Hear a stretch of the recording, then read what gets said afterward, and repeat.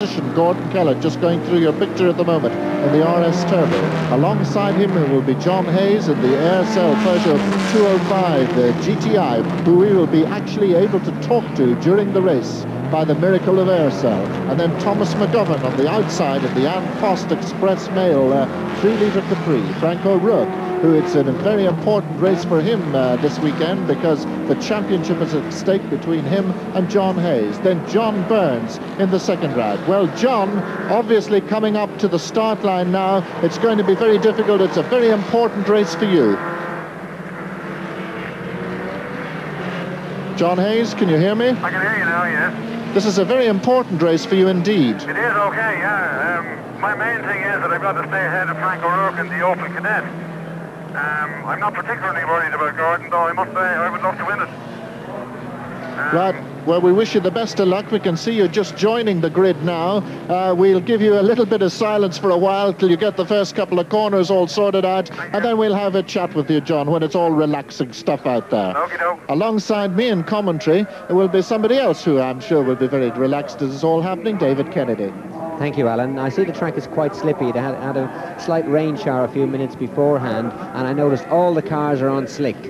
The clouds are getting slightly dark over the far side of the circuit, so if it does rain, we can be in for some real trouble on the slick tyres. Well, you're looking at Gordon Kellett, the concentration on the face of the man on pole position. The Escort RS Turbo, who's had a very successful year, been particularly successful at the Kirkiston circuit, where he can really use the power of this car. There's the man, however, who has already won 4 or maybe even 5 races in this Telecom Air car. Off they go. Hayes makes a beautiful start. Kellett's very slow off with the turbo, but it looks like the Capri of Thomas McGovern on the outside, who's going to lead them all down into Telecom. Hayes is nicely read, and Frank O'Rourke locking up just behind him. Kellett on the outside. John Burns is in there. It's tremendous stuff, David. A tremendous race. There's 2 races here. There's the race on the circuit and the race for the championship. Frank O'Rourke, car number 1, right up the gearbox and exhaust pipe of car number 44, John Hayes. But Thomas McGovern it is who streams down into Budweiser for the first time. They all seem to be out of contact with each other, which is unusual for production saloons. We just saw the little GTI there scurrying through very quickly indeed. But Thomas McGovern, a comparative newcomer to production saloons, really showing good stuff at the moment. Gordon Kellett in 3rd place there, lifting a wheel on the inside as they all come streaming through Subaru and up into Dunlop towards the end of the first lap. 10 lap race, 10 laps for plenty of panel bashing, and into Dunlop corner, straight into the lead. Thomas McGovern still holding that position, but under extreme pressure from John Hayes, who's under more intense pressure from Frank O'Rourke. Don't forget that we have the inside view of what John Hayes is seeing at this very moment, and he's seeing a very crowded track indeed as Kellett goes into the lead. Down into Telecom at the start of the second lap, and there's his trouble man on the outside. Frank O'Rourke, who made a mistake and lost a place there because John Burns in the Toyota went up alongside him. Yeah, a lot of pressure on Frank O'Rourke, a very experienced driver. I'm surprised he ran as wide as that, but as I said, the track is quite greasy, and if you get slightly offline, slightly off the approach into the corner, you can run wide and really lose 1 or 2 places. Peter Lynch it is in the little GTI going very quickly. They're all streaming through at the back of the field. And there's one of the little Opel Corsas. Dealer Opel Team Ireland have an entry in there with Bob Montgomery.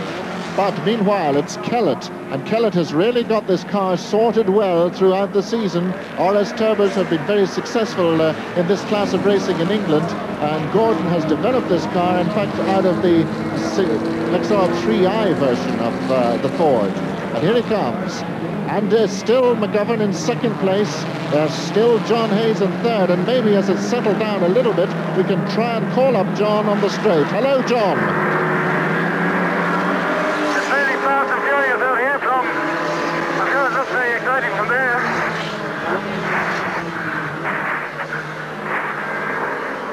Certainly breathing heavily anyway, John. Can you hear me? Yes, can hear you perfectly. I say it's fairly fast and furious up here. And out here, I mean. It's very difficult to get by Tom McGovern because his car is much quicker than mine on the straight. And I can pull him back in the corners, as you can see.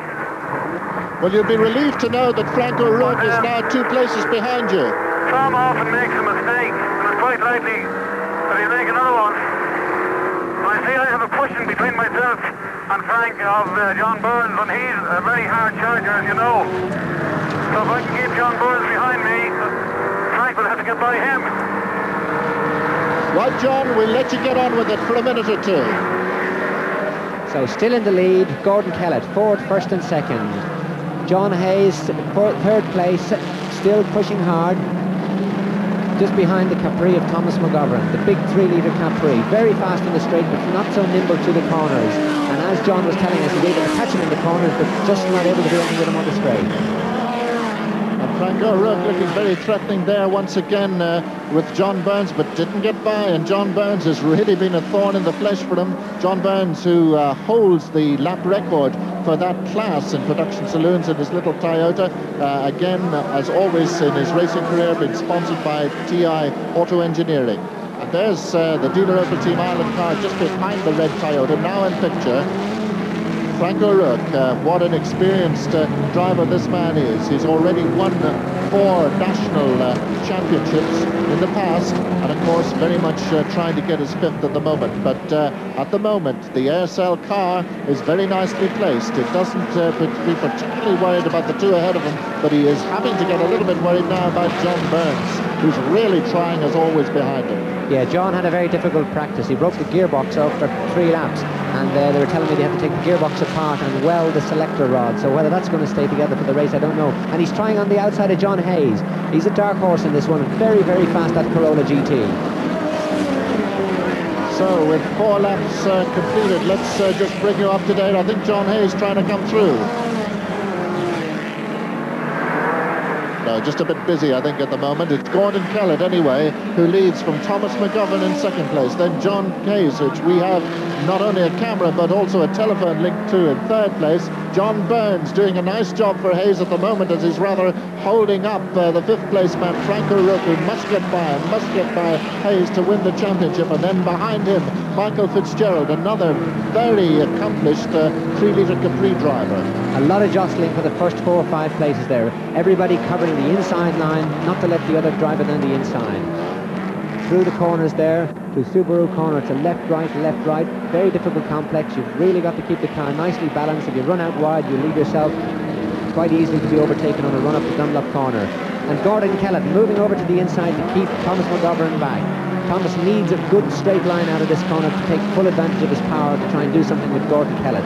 So we got Fords, 1st and 2nd. And Michael Fitzgerald got past, in fact, the Opel on that occasion, and that's really making it not a bit easy for Frank O'Rourke to take this championship. So Fitzgerald up a place in a very late braking manoeuvre as they came into the top corner, Dunlop that time. So there's Fitzgerald in the red and white Capri. And now John Hayes. Good news we have for you. More time now. Let's see what happens here. Keep talking to us, John. Right, but he keeps in the way then. Nothing I can do about it.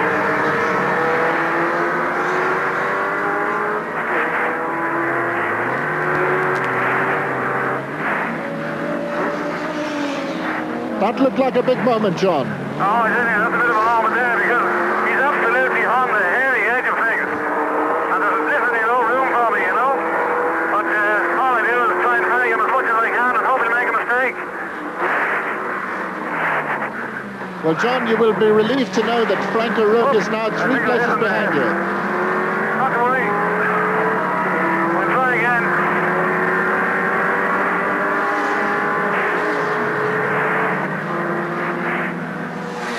So, as you can hear, John Hayes is still amazingly able to talk to us as he drives a race. That's incredible, David. Yeah, very difficult thing to do. He's breathing very heavy. We can hear him pant and puff there while he's trying his best to get by Thomas McGovern. But he's in a secure place in the Dunlop Championship because Frank O'Rourke is back in 5th place and dropping back.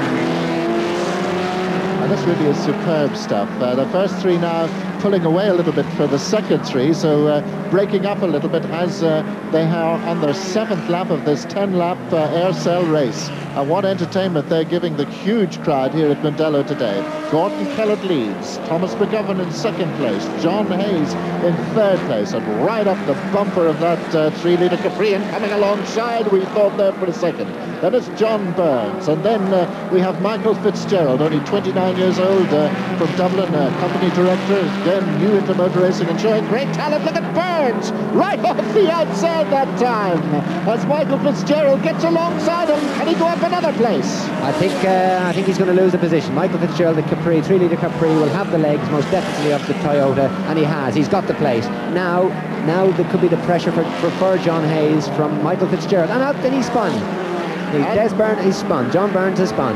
John Burns not only spun, but even before that, we had the other championship contender, Frank O'Rourke from Wexford, in the Opel, shadowing past the Capri and getting past John Burns. And here's Frank O'Rourke in very aggressive move.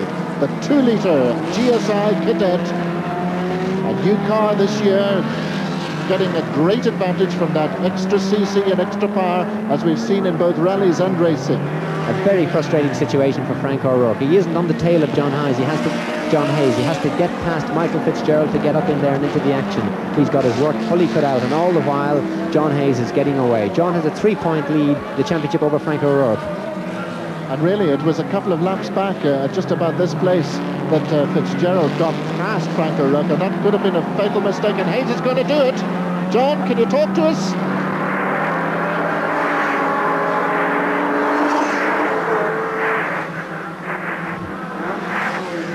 Congratulations, John, you've done it. It was hard work, I tell you that.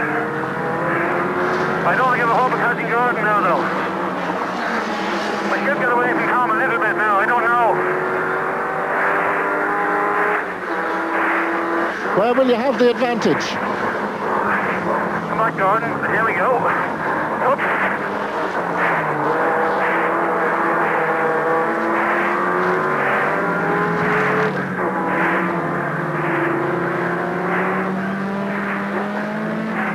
Well, they say that the heartbeat of a driver goes up, and certainly the breathing rate, David Kennedy, goes up. We can see him working there. Yeah, a lot of pressure on. Really, he wants to keep as far away from Frank O'Rourke as possible and secure his position in 2nd place. But not just that, he's really given us a fantastic race. But John has so many years experience, 30 years driving racing cars. His car is number 88. Not 30 years, it's only 27.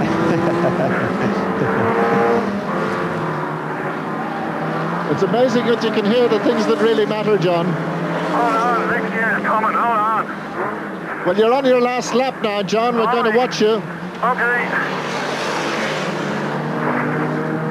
So just to recap, we have still Gordon Kellett, who now looks a little bit uncatchable by the Eircell car, but what a performance by John Hayes in the 1.9 Peugeot 205 GTI in 2nd place. And then in 3rd place, the man who was in the front row of the grid, McGovern, has had a superb drive, because a Capri about this stage of the race begins to run out of brakes and run out of handling. And Hayes is having a real go at the last couple of corners. This is going to be a sensational finish. Yes, Gordon seemed to be making the odd mistake down at Budweiser, and now he's let John right on his gearbox. I think John will take the advantage if he lets it go. So it's up to Dunlop, and it must be a late braking manoeuvre. The only way he can do it, no, but the turbo pulls away again. The Ford has the legs on the straight, and there isn't really a lot you can do. John working overtime, sliding the car right into the outside, but still close enough, but just too late. Here's the checkered flag. Gordon Kellett takes the checkered flag. John Hayes takes the championship. Thomas McGovern is 3rd. 4th we have the other Capri, and then a rather sad